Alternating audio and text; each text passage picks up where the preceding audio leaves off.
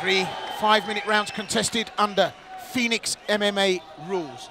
Last instructions from referee.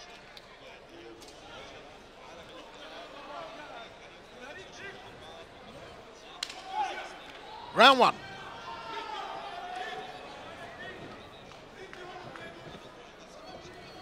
Well, fast, nervous, edgy. Good little right hand clip there from Gonzalez. And Rached throws a big hand, goes right over the top, and Gonzalez has the evasion skills. Yeah, Gonzalez got to try and work his way in. But obviously, he's got to find this opportunity, charging forward now. I knew he'd look for a takedown here. This is obviously where he feels he's going to have a bit of an advantage. You know, but obviously, Moustafa is a strong competitor. Well, big swinging hands, and Rached misses. And in comes Diego Gonzalez, pulls his man up against the wire, double leg takedown, and throws his man, slams his man down, and trying now to land some ground and pound here, forces his way in, but Rached gets his legs up. Yeah, he's trying to create a bit of space here, but Diego doing a very wise, like I say, experienced thing, getting his counterpart to the canvas, where obviously he believes he has an advantage. Oh yes, he is comfortable on his feet as well, but this way he feels he has a good chance of finishing this fight. Well, Rached locks him in, closes the guard, closes the space and pulls his man on, but the experience of Gonzalez means he won't stay there for long. So, up against the wire and on the mat, and this is where the chess game begins, as these two will try and unpick the locks. Yeah, a little bit of a feeling out process on the floor here. Moustafa really just trying to hold on, doing a good job of controlling the posture of Diego, going in for an armbar maybe.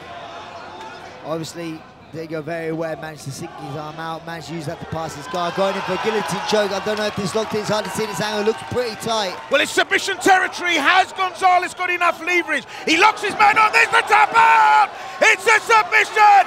Guillotine choke from Gonzalez, it's all over in the first round! That shows his wealth of experience there. He didn't get phased, he had a good purchase on the neck, didn't have him in full guard, managed to get his second leg out, put him into full guard. Good squeeze, forced the tap. Well, that's quick work and a short day in the office. You gotta love that, haven't you? Rached walked into that, and it was all Gonzalez right from the get-go. You know, Brad, you called it so right, the experience. He just knew where he was going, 2 moves ahead.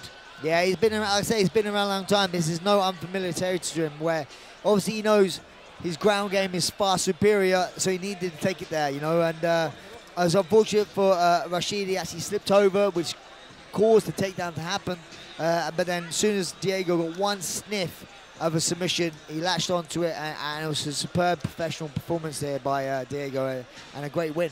Decisive, clinical, right on the money, and you look at the physiques of these two men, and, you know, Diego Gonzalez, of course, 33 years of age. I mean, in all honesty, we're all carrying a little bit of spare, but, you know, Diego, well, for a fighter at this level, he's not as ripped and cut as Moustafa Rached, but none of that counts for nothing. And, you know, as you've always pointed out to me, Brad, the numbers don't mean a thing, and experience is experience of life as well as fighting experience. I mean, it's such wise knowledge to bring to MMA and the fight game. And you see this, Gonzalez brings both of that, life experience and fighting experience. And it outweighed what Rached had in physicality and youth. Yeah, I always say elephant's not the king in the jungle, you know, experience pays a lot, you know, so Diego had fast-back experience and skill. So the official announcement to be made, we know what the result is. The winner is Diego Gonzalez of Sweden, and making the presentation, chairman of the Phoenix Fighting Championships, the chairman and CEO, Mr. Shahe Yerevenyan.